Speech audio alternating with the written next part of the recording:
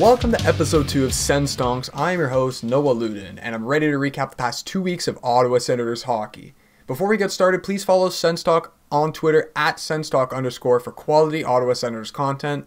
A couple things before we get started as well. Use code SensTalk to save $20 off your first purchase at SeatGeek.com for great deals on tickets. As well, be sure to grab your latest Faces magazine issue today, the premier culture magazine in Ottawa. Faces magazines are offered for free in grocery stores and select locations across Ottawa. This month's feature from Faces magazine features a cover interview with Sens legend Chris Phillips on his new role in the Senators Community Foundation. The issue also features the likes of Sens forward Drake Batherson and Sportsnet's Kyle Bukauskas. Make sure to get your issue today. Also, be sure to follow Faces on all their socials for great content, crazy contests, and more. On Instagram, it's @FacesOttawa, and on Twitter and Facebook, it's @FacesOTT. With that out of the way, we got a goalie situation to talk about. Filip Gustavsson, they're going up. The Stonks are rising. 2-1-1 in 4 starts, 1.81 goals against, a .946 save percentage for Gustavsson. Man, is he looking good this year. And he's had a phenomenal start. Again, kind of like Decord last time, it's a small sample size. But it is refreshing as a Senators fan to see it from Decord and to see it from Gustavsson and to see it from the next guy we're going to talk about. Some consistent, stable goaltending. It's what we've needed all year, alongside good defensive play, but as well, just consistent goaltending. It's what we've needed. And Gustavsson has been phenomenal. He's a very interesting goalie, and it's going to make that goalie situation next year that much more interesting. You know, Murray's in that big contract. Decord looks ready when he comes back from his injury. Gustavsson looks ready. And even Anton Forsberg, who we'll talk in a second, he's looking pretty good. And then you got prospects coming up, Kevin Mandolese and Mad Sogard. Man, the Sens are looking good. Mad Sogard as well. And I don't know, the Sens kind of look stacked at that goaltending position right now, but, you know, we got to hope that good performances keep coming and Filip Gustavsson can keep it going, but right now the Stonks are definitely rising. And as well, Anton Forsberg, a waiver pickup, the Stonks are rising on him for sure. 1-1 in 2 starts, a .288 goals against, and a .924 save percentage. He has been phenomenal to start.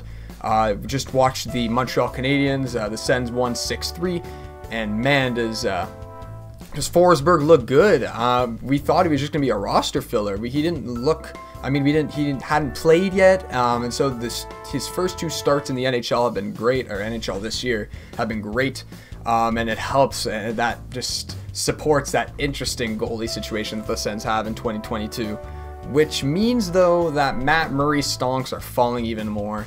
You know, even though he hasn't played since the last video was released, it's very telling when you get 3 goalies, not only 3 goalies, but 3 young, inexperienced goalies who are somehow playing better, a lot better than Murray with the same defense. Now, it's not necessarily the same defense, but it's about the same team that they're playing with. And now Murray, I think, should get another shot. Listen, you have him in the contract. What else are you going to do?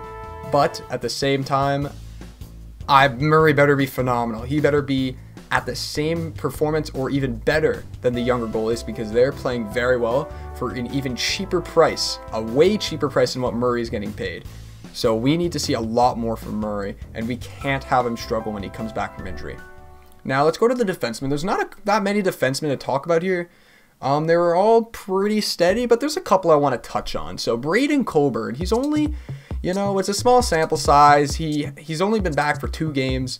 Back in the lineup, he did not look great before he got put on waivers. But right now, he looked pretty good. And in that 6-3 game against Montreal, the previous one mentioned, he played really well. He had an assist, a +2 rating. He wasn't a minus player in the 4-1 loss to Montreal either, which is more than most of the other players can say. He was a 0 rating there.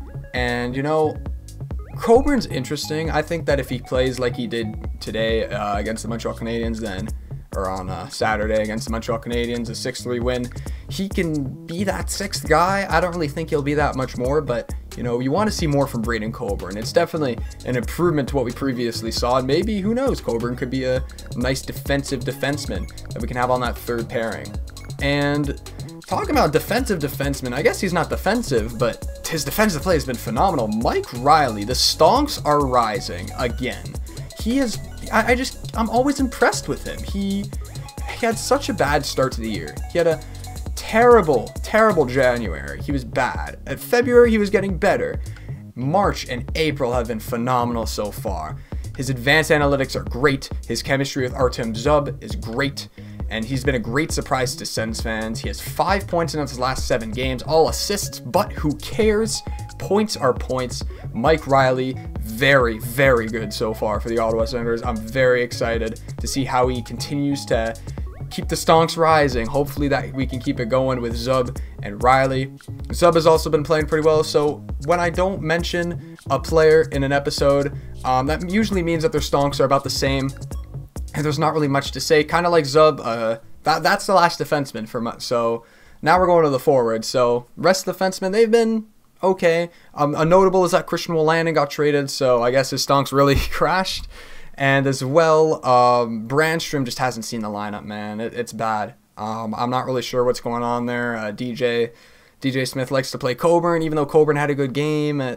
You want to see Brandstrom in the lineup, right? So interesting situation there in Ottawa. See how that pans out. But first we'll go to the forwards. And Artem Anisimov, I'm not saying they're going up, but they have stabilized for now, the Stonks have. He drew back into the lineup in that same 6-3 game against Montreal, and he had 3 points and a +3 rating and only 12 minutes of ice time. Listen, I don't expect the world out of Artem Anisimov. I really don't. But if he plays like this every couple games, 4th line center, I'm okay with that.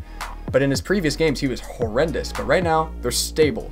They're going neutral because he was going downhill. This game, the 3 assists and a +3 puts him back even. Let's see what he can do now. Let's keep it going. And that injury to Colin White opened the door. Let's see if Anisimov can capitalize on an opportunity there.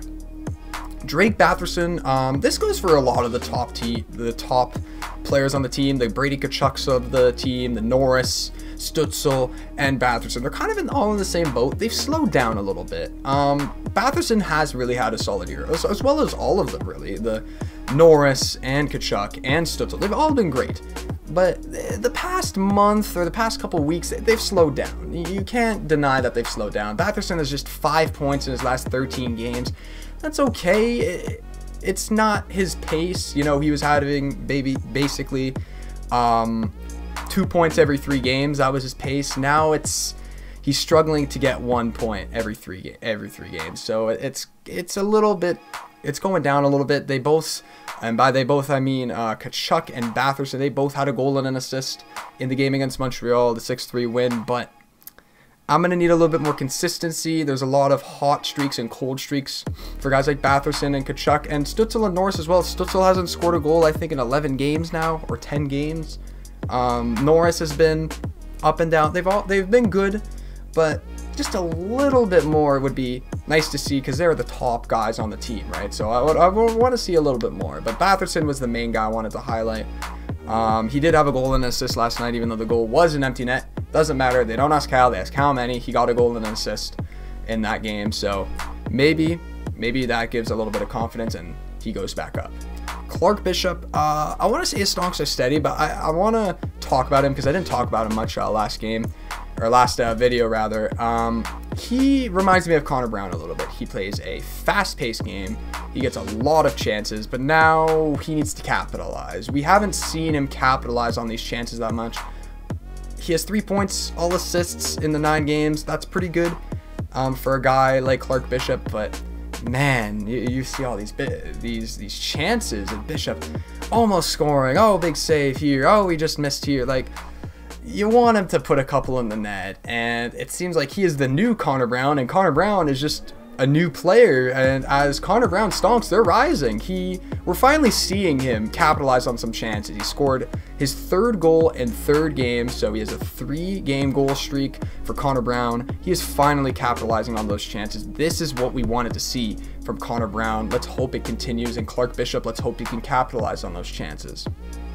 Evgeny Dadonov, now, he had 2 goals against Montreal. His stonks are steady. They were going down because he was invisible, streaky. This could be one of those streaks, but you know, this saves him from the Sens mob. It saves him from the mob where, you know, we're like, oh my god, Dadonov's just not doing well. Now 2 goals, we won the game, we're feeling nice. We want a little bit more from Dadonov though. Just a little bit more consistency, some power play goals. He is still 0 on the season, I think, and we need a little bit more from Dadonov still, but this is a really good start. Let's hope he can continue a consistent performance and maybe some chemistry with Anisimov, it seems, because they were buzzing around the net against Montreal. And the 3rd guy on that line, Alex Formenton, his stonks, they're rising. He has 2 goals in 4 games so far this year. His speed, man. His speed, he's fast. Alex Formenton is a fast guy, and you see it all around the ice. So it's very good to see for him. It looks like he's kind of developing a little bit. We'll need to see a little bit more development and maybe some more mentoring from the older players, but good stuff from Formenton. This is what we want to see from him. Last player we're going to talk about is Nick Paul. The train's taking a pit stop. I'm thinking the Nick Paul train, it's taking a pit stop here. He hasn't scored a goal since February 15th. He's had a strong start to the year. That's why stonks were going up. I think his play has been good. It's kind of like Clark Bishop, right, where he just hasn't been able to capitalize on his chances. He had a good chance again in this past game that I recently just watched against Montreal, and I'm sure the train will, you know, get away from the pit stop and keep on going up. But just a little thing to mention, there hasn't been much on the score sheet from Nick Paul. He hasn't scored a goal again since February 15th, and it is right now April 4th. So we're going to need a little bit more scoring from Paul, but, you know, his effort's always there. You know that Nick Paul train is always going, but just a little bit of a pit stop. It's going slower a little bit, but not to worry. He will pick it right back up. But, guys, thank you very much for watching. That is it for this episode of Sens Stonks. Thank you very much. Leave a like and consider subscribing if you enjoyed the video, and as well turn the notification bell on so you get notified when a video is uploaded. Make sure to follow SensTalk at SensTalk_ on Twitter. And if you want to see more of me, follow me on Twitter at Noah_Luden. I appreciate it, guys. Thank you so much for watching. Be sure to check out the first Sens Stonks episode where I kind of recap the full beginning or full half, I guess, of the Sens season. So maybe if like Thomas Chabot, Nikita Zaitsev, those are guys I hadn't talked about in this video. I talked about them in the last video and basically recap their performance. Thomas Chabot, pretty solid. All I'm going to say about that. But thank you so much for watching. I appreciate it all, and appreciate the support as well. And we'll see you guys for episode 3.